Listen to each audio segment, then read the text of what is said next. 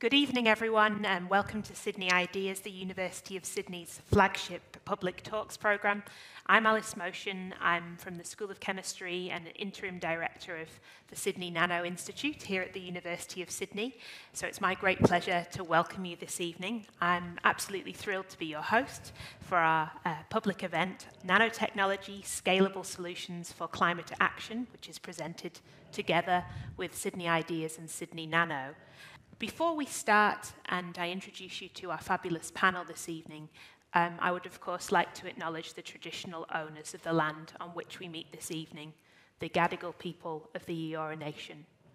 There is no place in Australia, water, land or air, that has not been known, nurtured or loved by Aboriginal or Torres Strait Islander people. This always was and always will be Aboriginal land. So it's my great pleasure to introduce you to three of the wonderful colleagues that I have at the University of Sydney, three fantastic professors who I'm going to tell you a little bit about in just a moment. Tonight's conversation is all about what nanoscience is doing to pave the way for new and better renewable technology. And I think just before we go into the nanoscience, just a little bit of a reminder of the scale that we're talking about here. So we're talking about 10 to the minus 9, a billionth of a meter.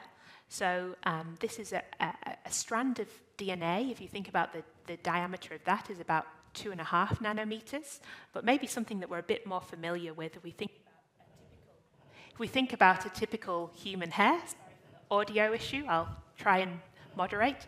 If we think about a typical human hair, that's between 50,000 and 100,000 nanometers in diameter. So it's really very, very tiny. And ironically, to see things that are very tiny, we often need very big machines. So tonight we're going to be looking at what's happening in each of the areas, what the public may not know about some of these technologies, and what we need to do to implement them next, because it takes a while to take research ideas that are being explored in a university setting and to take them out into broader applications. And we have three wonderful experts here who are working across, they're all part of the Sydney Nano community. They're also part of Faculty of Engineering, the Faculty of Science, and they're working in areas that span carbon removal, solar power, and clean hydrogen. And I'd like to introduce them to you now. So I might start with the person furthest away from me. So Professor Deanna D'Alessandro is a chemist and a professor at the Schools of Chemical and Biomolecular Engineering and Chemistry. So two schools and two faculties for Deanna. And she's also the director of the Faculty of Engineering's Net Zero Initiative. This is a really exciting new initiative at the university, which aims to help the government, industry, and communities manufacture, deploy, and adopt cost-effective, low-emissions technologies at scale. Deanna has over 16 years of professional experience in materials science. She's a passionate interdisciplinary scholar and really wants to bring these interdisciplinary efforts together to address climate change through net zero and negative emissions technologies. Please welcome Deanna. Next, I'd like to introduce you to Professor Francois Aguey-Zinsou, who is a professor of chemistry at the University of Sydney, and he leads the Merlin, so we've got something that sounds like a wizard here, the Materials Energy Research Laboratory and Nanoscale Group at the School of Chemistry, with over 20 years of experience, and he's one of the leading experts in hydrogen technologies. So please join me in welcoming Francois. And finally, immediately to my left is Professor Anita Ho-Baillie. Anita is the John Hook Chair of Nanoscience here at the University of Sydney. She's also an ARC Future Fellow and an adjunct professor at the University of New South Wales. Anita's research interest is to engineer materials and devices at the nanoscale to integrate solar cells into all kinds of surfaces to generate clean energy.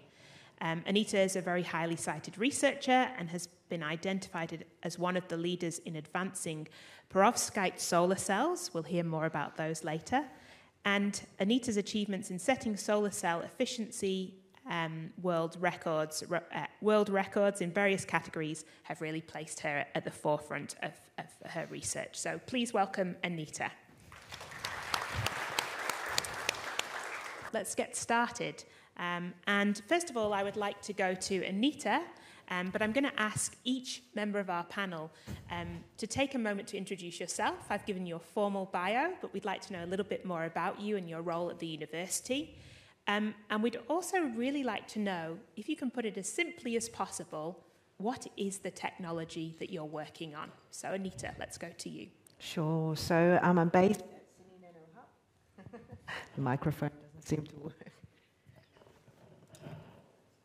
So I'll just use this. Okay, so you can pass it to Alice, I guess.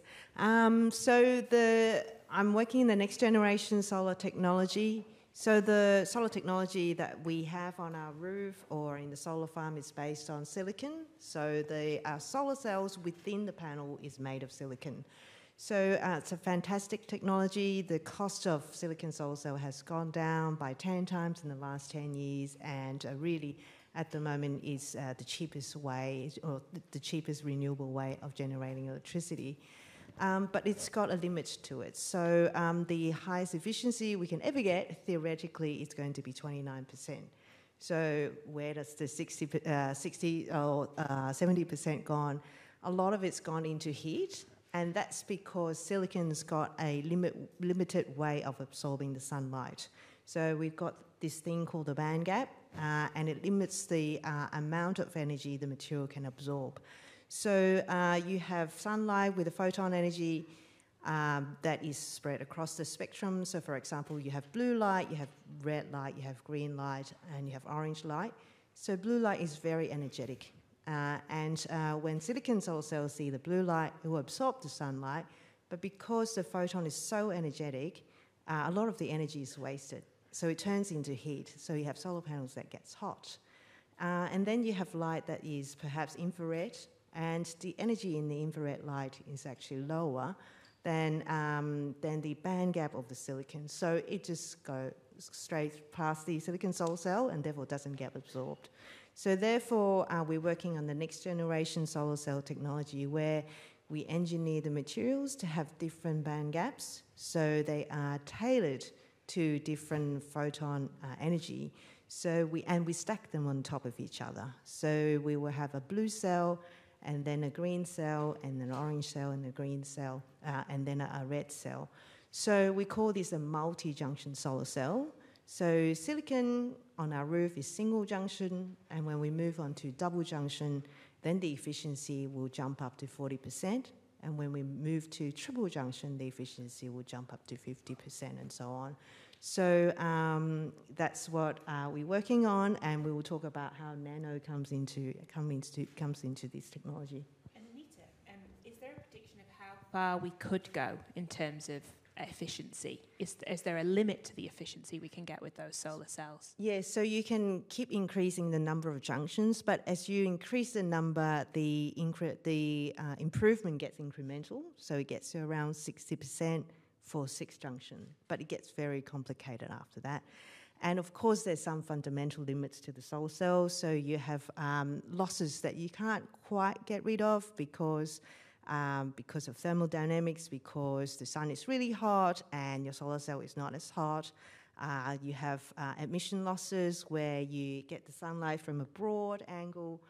You get sunlight from a sort of a narrow angle, but then it radiates back into a broad angle, so you get those losses. So any solar cell is an absorber, and when you have an absorber, it always emits light as well. Mm-hmm. So you get those losses you can't quite get rid of. But anyway, we're working towards hopefully 50% efficient solar cells. That's what we want to achieve. Great. We'll hear a little bit more about that in a moment. Thank you, Anita. Mm-hmm. So, Francois, could you tell us a little bit about you and your role at the uni and your technology? So, and my microphone is working, so that's good. So a solar panel is great, but the sun is only shining during the day. And so you probably know that there are batteries around, but batteries don't have a very good energy density, which means that you cannot store a lot of energy. The best battery we have today are lithium-based. We are all using them, for example, in our mobile phone. They are good for running mobile phone, good for running electrical bicycles and the like, light-duty vehicles, but they are not very good for storing energy for long term and for storing a lot of energy. And this is where hydrogen is very exciting, because not only you can use renewable, but then you can convert that electricity into hydrogen.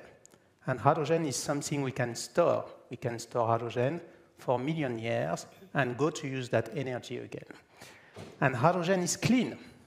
So this means that we can substitute fossil fuel, because fossil fuels not only provide energy, they also do a range of services.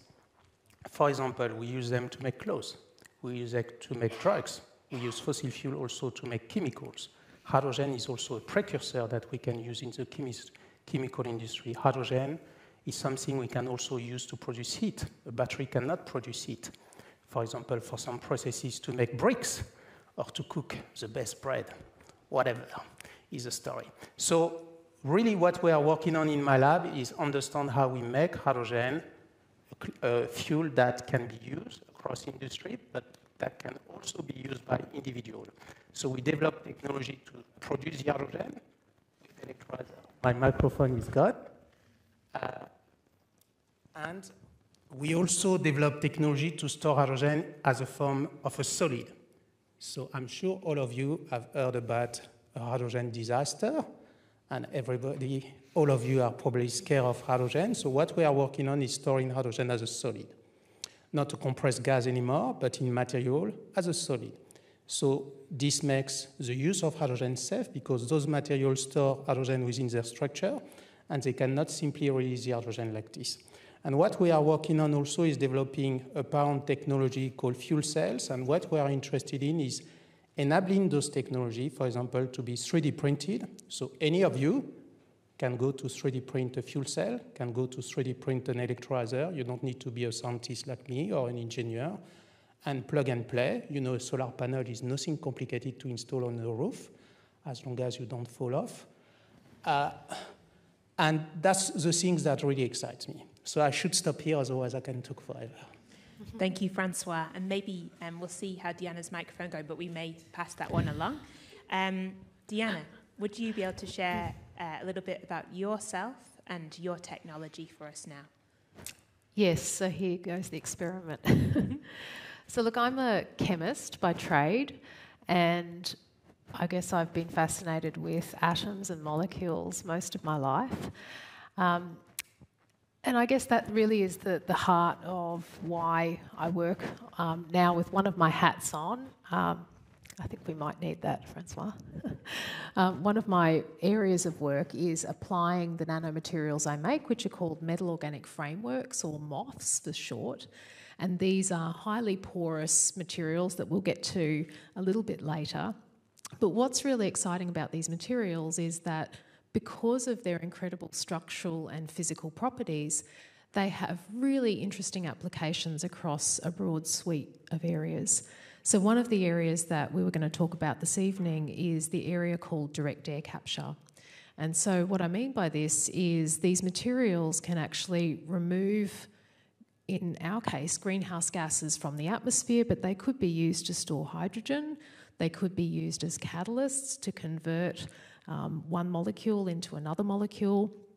They have actually been used in solar cells as well, and there are some close analogies between the structures of the materials I work on and the structures of the materials that Anita and Francois work on as well.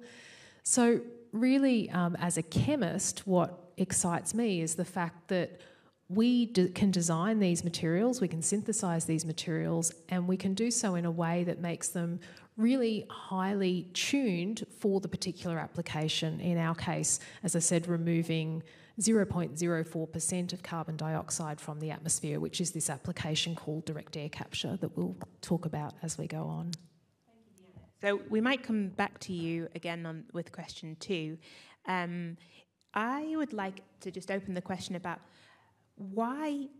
how did you come to to research this particular technology? What drives you to research this? And why should we as an audience who care about our climate, the future of our planet, the future of society, why should we care about your technology? Well, I think the first thing to say is it didn't start with the technology, and I think this is the critical interplay between fundamentals and applied. Actually, where it started was the discovery, not in my lab, but in labs around the world, one of the labs in America where I did my postdoctoral training. It was the discovery that we could, in fact, design and synthesize these materials, the development of the methodologies, if you like, to selectively make these materials and make them in a way that they could be highly selective for particular gas molecules. It was actually that discovery, that the fundamental discovery, if you like, that very much comes from just a desire to understand how atoms can be arranged in three-dimensional space. It was actually that really inspired the application. And then, of course, you realise what you can actually do with these materials that are ultra-high surface area materials, and we have some pictures a little bit later. And then, of course, the potential of the application becomes apparent, and then you have this really close feedback loop between fundamental and application, and all of a sudden, the world explodes with these materials as we have as a scientific community. Thanks, Deanna. And for you, Francois, why do you care about your technology? Why do you think it's important, and why should we? I think the answer is quite simple. I'm born in Africa, in Benin, so this is not one of the richest countries on the planet. And as you probably know, if you don't have access to energy, simply to be able to read at night when you come back from school to be educated, then life becomes difficult. The thing about hydrogen is that you don't need to have access to fossil fuel. So if you are a country where you don't have fossil fuel reserves, you can produce hydrogen from anything, from biomass, waste biomass that you may have, organic food, or the leftover from your dinner, you can produce hydrogen from it also. You can produce hydrogen from renewable energy. And this is, I think, what is very exciting for me. This means that you can provide to people across the planet means to generate their own energy. Thank you, Francois. And Anita, same question to you. Right, so I've got two answers. The first one is, I guess, no doubt solar is going to be the future source of energy. Because we want to move away our reliance on fossil fuels because what carbon dioxide can do to our climate. But I'm also deeply inspired by solar. So when I was an undergraduate student, I never thought I would become a solar scientist. So I was going to be an electrical engineer. But one of our professors, he sneakily just put in some solar cell material in our electrical engineering circuit course. And he took us up to the roof of the building and he showed us a solar panel connected to a water pump.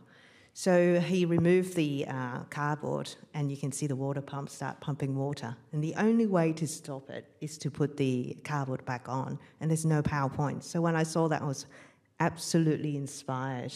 It's free energy from the sun.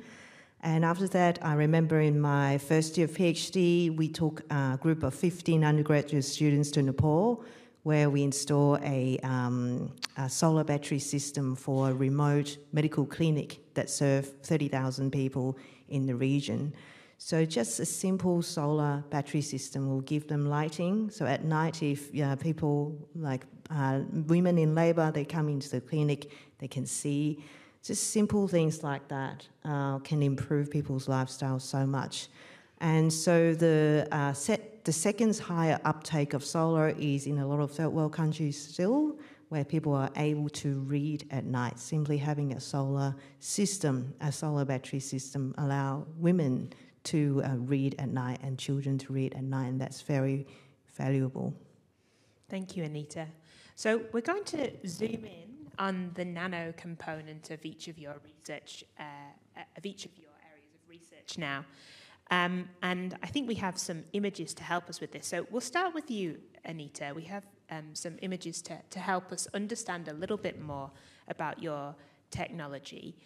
Can you explain to us a little bit more about the nano component and how it works? Sure. So I'll just step you through what we're looking at first. So on the right-hand side, it's a little double junction tandem solar cell that we make in our lab.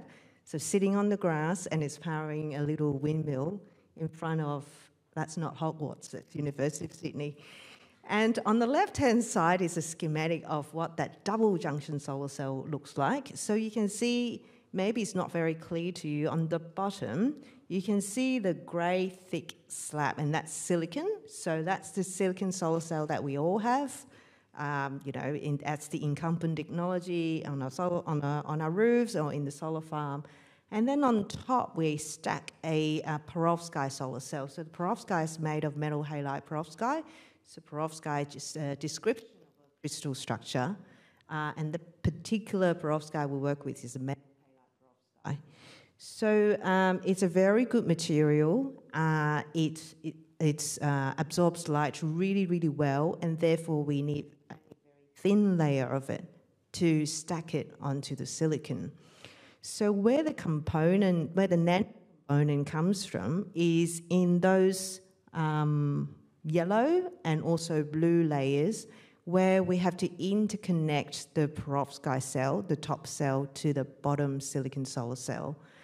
Also, where the nano component comes from is from the top of the solar cell where you have the sunlight coming in. We can put nanoparticles there as well to steer the light into the solar cell. So why nano? When we get down to very, very, very small stuff, we found that the physics and the chemistry don't work necessarily classically. And we can make use of those non-classical properties to engineer the way the light works and also to engineer the electrons work. So we can engineer the way they go into the solar cell and also engineer the electrons flow through the solar cell. Wow. And how do you make those layers? What sort of techniques are you using in your lab to manufacture these nano-impregnated layers? Yeah, so now, actually nanoparticles is not something new, really. I mean, gold nanoparticles have existed, in centuries, and you can see, oh, wow, different size of gold nanoparticles will give you different color effects. The way we make them is by physical deposition, so there are various ways of depositing things onto something. So you can do it by solution. You can do it by spraying, you can do it by spreading, you can do it by spinning. You can also inject energy into the particles so that it can go from one place to another. You can also evaporate things. For example, if you heat up metal under low vacuum, it will have a high vapor pressure, and therefore it can evaporate much easier than you would have in a normal atmosphere. So there's various ways of doing that. You can also do atomic layer deposition, where you can control the deposition at atomic scale. So lots of different methods for making these layers. Thank you, Anita. We're going to zoom in on Francois and his research now. So we're going from those sunny lawns of the University of Sydney into understanding what's happening in these hydrogen-focused laboratories. So, Francois, take it away. So, I'm not going to run through the entire slide, but typically, to come back to some of the technology we develop in stored hydrogen, we use material to do that. So here you have a range of material, LiBH4, MgH2, LaNi5, and those materials on that picture, they show you typically the energy density you have versus the power output that a man or a woman can deliver every day. So before we had oil, we had slavery, right? So we don't necessarily want to go back there. So oil gives you the equivalent of about 16 days of somebody doing work. And this is a machine doing that work now. So the question is, if we can develop the best battery, that's about the work of 0.3 days of somebody working. So you can see that the best battery is not going to get us to go there to actually replace fossil fuel, because fossil fuel can help us to do much more work than what we can do with a battery. If we look at 1 kilogram of hydrogen, this is equivalent to 49 days of somebody working. So you can see that there is a lot of energy in hydrogen per kilogram. But the problem with hydrogen, it's a gas. So the energy per volume is very low. And this is why we use material to store this hydrogen, so we can increase the amount of hydrogen we store per volume. Where the nano component comes in is that when hydrogen comes to those materials in the form of applying hydrogen pressure, the material will start to suck up the hydrogen, like a sponge that you could put, for example, in a bucket of water. If you take a dry sponge, you put it in a bucket of water, the sponge will start to absorb the water. The material here do exactly the same. You put them under hydrogen pressure, so you put above the atmospheric pressure, those materials under pressure, and they will start to suck up the hydrogen and store the hydrogen within their structure. Where the nano component comes is that when you start storing hydrogen within the structure, you want to do that under ambient conditions, so you don't need to have any energy input. And some of the material that can store much more hydrogen than lanthanum nickel 5 here, which is at 0.7 day of man work equivalent, we would like to have a material at 7.4 day, so we can start to go to compete with oil. They can only do that at relatively high temperature, so 400, 500 degrees C, which is not ideal because this means that you need to have another heat source. What we think, and the theory my group has been working on for some time now, is that if we actually make those materials at very small scale, then exactly like what Anita mentioned, the rules of the chemistry and physics are different, and the way hydrogen interacts with those structures is very different. And this means that we can start storing hydrogen at the ambient in those materials. And this is very exciting because this means that we could develop technologies where we could store a lot of hydrogen in a very safe way. Thank you, Francois. Deanna, over to you. Let's have a closer look at some of the technology that your team and others are developing. Yeah, thanks, Alice. So, look, there's a little bit to unpack here, but at the heart of it is the nano. And so the little spinning picture that you see there is actually an atomic, it's actually an X-ray crystal structure, and we get these structures by basically firing electrons at the material and watching how the electrons deflect and diffract off the crystal planes. And so what we get out of that is this picture, and every little sphere that you see there, the grey balls, the red balls, the blue balls, is an atom. And what you'll notice about the little spinning picture is that there are holes inside that particular material, and those holes are on the nanoscale. And what's particularly exciting here is that it's an ordered structure, it's a periodic structure. Actually, perovskite is one structure type that can also be adopted by these metal organic frameworks. And it turns out that inside all of those little nanopores, that's like a house in which can reside gas molecules or other guest molecules like liquids. And so basically what we're doing here as chemists is designing the atom placement. And by designing the atom placement, we can actually design how that material interacts with what we call adsorbent molecules like carbon dioxide or methane or what we recognise as the greenhouse gases. And so that nanomaterial is really right at the heart of one of the technologies I work on, which is direct air capture. And I didn't mention before that the reason why this is important is that we have 3 trillion tonnes of carbon dioxide in the atmosphere that was put there since the industrial age. And the latest Intergovernmental Panel on Climate Change report, just released a few weeks ago, shows us that to reach net zero, it's not going to be enough just to implement renewables and mitigate current emissions, that actually we also have to deal with the existing legacy emissions in our atmosphere. And so we need a portfolio of approaches, and this is just one of the options alongside the other technologies that we're talking about this evening. So you can see the correspondence here with solar, because actually the process that I work with my industry partner, Southern Green Gas, on is powered by solar. So right at the heart of, you can see it looks a little bit like a two-person tent, where the solar panels form the A-frame, and underneath that A-frame is where all the action happens. And so we have canisters that contain our metal organic framework sorbent. We use fans to draw in, and this is now getting to the macro scale, but this is the interfacing of the nano with the macro. And those materials are very highly selective for carbon dioxide. They absorb the carbon dioxide, and hence we can remove carbon dioxide from air. Thank you, Deanna. And we'll go back to you now. So my final question for each of you before we go to the audience is that you've each shared some really exciting technology, some great nanoscience.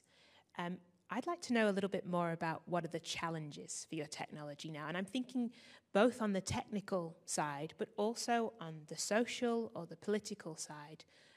What would jeopardize, both technically, socially, politically, you being able to bring your technology into a place where we can use it and make sure that it's holding true to its promise in trying to reduce, remove some of the impacts of carbon dioxide on our climate. So, Deanna, for you first. I think there's probably one word, and that's scale, because the scale of the problem is immense. We know that by the middle of this century, all of the modelling is showing us that we need to be removing something like 10 to 20 gigatons of greenhouse gases from our atmosphere in order to have a hope of moving toward net zero future. And so the scale of this is enormous, and it requires all hands on deck. And it requires that our technologies can come down the cost curve, because at the minute they are very costly. Making these nanomaterials on the scale that we need to make them is a challenge. So these are all the technical challenges of scaling.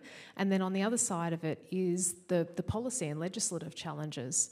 So, for example, there is no policy nor legislation in New South Wales to actually use this technology. And the reason is that once we take the greenhouse gases out of the atmosphere, we need to durably put them somewhere or do something with them. And at the moment, there is no legislation to enable us to do that. There is in other states of Australia. So that gives you just a flavour of some of the challenges, not just at the nanoscale, but actually also at the socio-political and economic scale. Thank you, Deanna. Francois. What was the question again? So we've heard about the great promise of some of these technologies and the fantastic science, but what are the greatest technical, political, social challenges for hydrogen? Well, I can take this in different direction. I think I'm a dreamer, so for me, I would like to see this technology that we are developing being made free for all and the benefit of the community. Now, you may have heard a lot about hydrogen in recent years with a push toward setting up Australia to export hydrogen globally. I'm not sure we are there yet. I'm not sure by 2050 there will be a global market export. These are business as usual for me. For me, the real challenge is we have climate change issue in front of us, and we need to accelerate how we develop technology and commercialize those technology and find the money for those technology to reach to the community and really understand how those technology could benefit to the community. So for me, I think it's a different agenda that is not necessarily understood, and this is where I would like to see some progress. Thank you, Francois. And Anita? Yeah, so for our technology, being able to be as good as silicon in terms of the reliability, that's one challenge. Silicon itself is quite a good optoelectronic material, but it's not the best. So with perovskite, optoelectronically, it's actually superb. But in terms of reliability, solar panels got to last for 25 years now, 25 years time now, and people may be even talking longer lifetime. So with perovskites, we need to stabilize it. We need to make sure that it doesn't degrade over a long period of time, and that's one of the challenges. So 2 years ago, we managed to stabilize the perovskite cell to pass 3 industry standards, for humidity and heat, and we would like to put more work in so that it's also stable under heat and light at the same time. So that's one of the technical challenges we've got. Thank you very much. So we're going to take some questions from the audience. If you would like to ask a question, we have two lovely people who are going to be roaming with mics. While we're waiting for some audience questions, there's a few great ones on Slido. I would like to go to a question. So first of all, somebody did say, "May the 4th be with you." I missed the opportunity to say that, so thank you for the anonymous person who shared that. May the 4th be with you all. I might go with this one. If someone gave you a check, each of you, a check for $1 million, what would you do with it to advance your research? So. That's easy. I will use the money to set up an international research lab so we can accelerate and leverage on that money. Great, short answer. Deanna? I think I come back to scale because that is the biggest question. It's always the first question everybody asks, and so we would work it, use it to scale up our nanomaterials and demonstrate how that can be done, and I guess really connect with the international researchers, develop a sort of a network to deal with the sort of ecosystem that we need to develop within which our technologies need to be, the socio-political and economic considerations that go into actually implementing our technology responsibly with the communities within which their backyards will have these technologies. Thanks, Deanna. And Anita, over to you. No pressure, because maybe this person has $1 million that they'd like to give to one of you. So, but what would you do if you were given $1 million to advance your research? Probably to solve the hardest problem. So in our case, will be for the perovskite to have the same reliability as silicon. Okay, person in the green scarf, go ahead. Hello. Oh, gosh, okay. Deanna, I have a question for you about, you mentioned the legislation that was put forth in other states and not existing in New South Wales. I was just curious on what the legislation was about. The legislative challenge that we have is around what we do with the carbon dioxide once it's removed from the atmosphere. So there's a number of things you can do. There's a fabulous company in Newcastle called MCI, who are actually turning the carbon dioxide into building materials, because you can basically do some nifty chemistry and you can react carbon dioxide, which is an acid, you can react it with a base and you can make a solid material, usually a carbonate material. So that's using it to do something useful. You can make food and fuels out of it. It's essentially a sustainable source of carbon. But the challenge comes when you actually want to durably store the carbon in another way, for example, underground. So geosequestration is essentially carbon storage underground. Essentially, we extract fossil fuels from the ground, and the idea here is that they've been there for hundreds of millions of years. Well, why can't we durably store this excess greenhouse gas in the atmosphere underground? So a number of ways we can do that. We could do it in depleted oil and gas reservoirs. But the challenge there is that oftentimes what happens is they use the carbon dioxide to actually push out more in a process called enhanced oil recovery. So in our direct air capture process, there isn't a connection at all with fossil fuel users or producers, and actually the geosequestration we're looking at is geosequestration into porous basalts, of which Australia has some incredible opportunities to durably store greenhouse gases safely. So the legislative issue is the fact that we can't do that in New South Wales, but there is a lot happening, and importantly, because we understand a lot about other legislations in other jurisdictions around Australia and internationally, that really what we're trying to do is develop that legislation and policy in a way that is socially, ethically and environmentally responsible. And Deanna, just a small follow-up question there.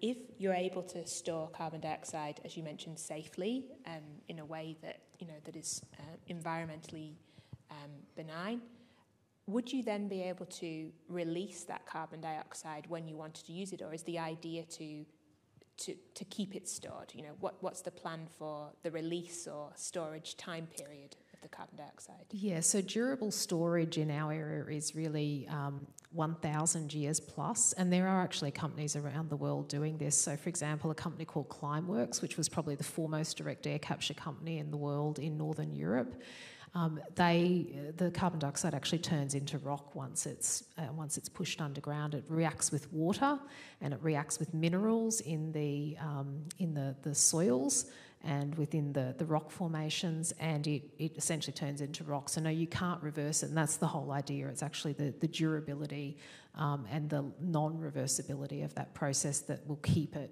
stored for, quote, geological time. Thanks, Deanna. Any more questions? There were a few hands that shot up before.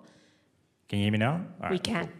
cool. I was going to ask about the impact of water supply to the availability of the technology, because I know, Francois, you're from Africa. I know you probably know a lot more about places like the Sahel region than myself, but I know that West Africa is basically going to be the mining capital of Earth for renewable technologies. But I know that water goes into a lot of mining, so I was just wondering what kind of challenges and solutions we have for that going forward.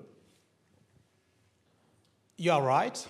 I think the problem is not water per se, but it's how water variation are going to occur in the context of climate change. And the good thing about hydrogen is that if you do it cleanly, you use water and you produce water. So it's a closed loop, more or less. Now, obviously, in this country, we don't drink the recycled water. I think we will have to at some point to be able to cope with variability. And then there are desalination technology. This requires energy. But I think the water problem is really, again, a problem of society on how we manage water and how we manage water well and what we do with that water.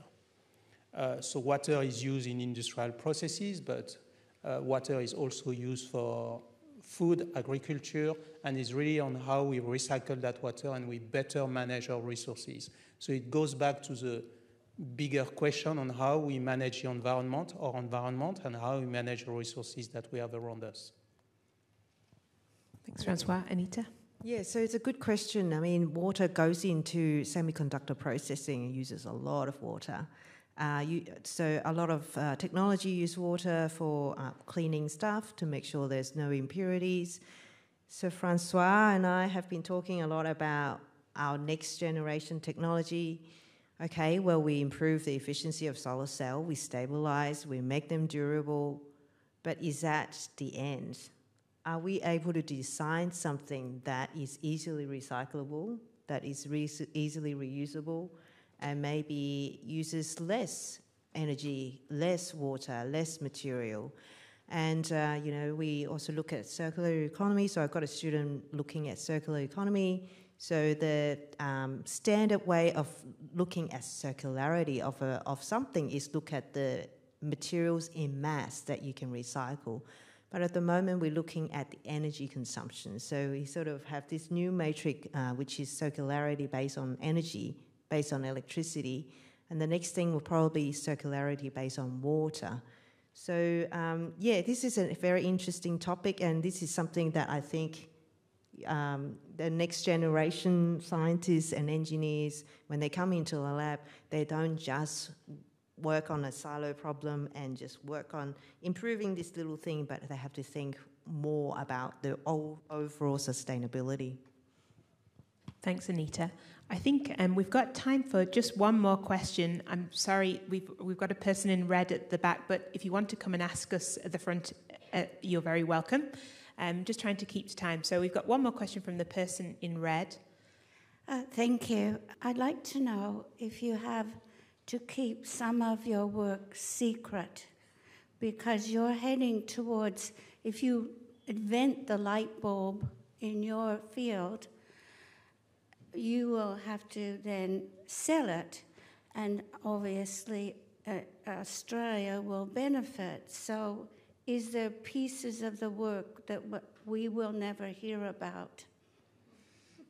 So something about the secretive nature of your work. So maybe a brief response from each of you on this one. What are the secrets that you're hiding in your laboratories? Well, you might not hear about it, but you'll see it in action. So although sometimes, yes, you're absolutely right, there is secret know-how, and then there are different levels, I guess, of IP, and those are protected to different extents. In our work, we have everything from secret know-how all the way through to IP that's protected, and then, of course, work that we share. And in fact, even work that's protected by IP, because of this, and I started out by talking about that really fundamental loop between the fundamentals of the nano, of the chemistry, and the applied, that really underpins all of this. So we definitely try to let the world know, because knowledge creation, you know, we stand on the shoulders of those before us, and as the generations go on, as our children, you know, step into the shoes and lead this world, then they need to understand, you know, the knowledge needs to grow as we go on. So we definitely share what we can as well. Francois? Obviously, we have a lot of secrets. More seriously, I think the point you are raising is a sovereignty issue. So obviously, when you are talking about the field of research in which we are working, for nations that can control the technologies, they will control key aspects of future market. Energy is not a market like any other. If you don't control your energy supply, you don't control your economy. It's as simple as that. So beyond this, as scientists, we share ideas within our communities. Obviously, we don't tell all our secrets. And if we come up with a light bulb moment, usually then we get bodyguards. And so, because we never know. But then between the discovery, what you have to keep in mind, there are two different things here. Between the discovery and the commercialization, and this was a comment before, there is a long journey. And these are very two different paths. Usually you have bright scientists that discover something, and it's somebody else that managed to commercialize the technology. So these are very two different paths. Anita, any secrets? I'm not telling you. Yeah, that's a nice balance, isn't it? You know, there are advocates for open access. You know, all the scientific knowledge should be made available. And when people want to exploit that opportunity, they may want to be the first to do so. So, yeah, that is a tricky question. So when we think that we may be able to, in that position to exploit the technology commercially, yes, we do try to protect it as much as possible, either by saying, this is mine, and if you want to use it, please ask, by protecting it, or we simply don't share the information. So, yeah, so this is what we do usually. Thank you so much. I think what's really clear is that with wicked problems like the ones we're discussing tonight, we need as much collaboration as possible, but sometimes in order to commercialize something or to make it useful, you also have to balance those things. But we're all, I know certainly the panel here this evening are all about collaboration with people around the world as well as across Australia. Thank you all very much for joining us this evening. It's been a pleasure to be with you. I'd just like to, before I send you out into the night and wish you a lovely evening, I'd like to welcome you to come to the next Sydney Ideas event, which is on Monday the 22nd of May. It's Voices on the Voice, so it promises to be a really interesting and important discussion. So please join us if you're able. And I'd just ask you to join with me in thanking once more our panellists this evening, Deanna, Francois and Anita.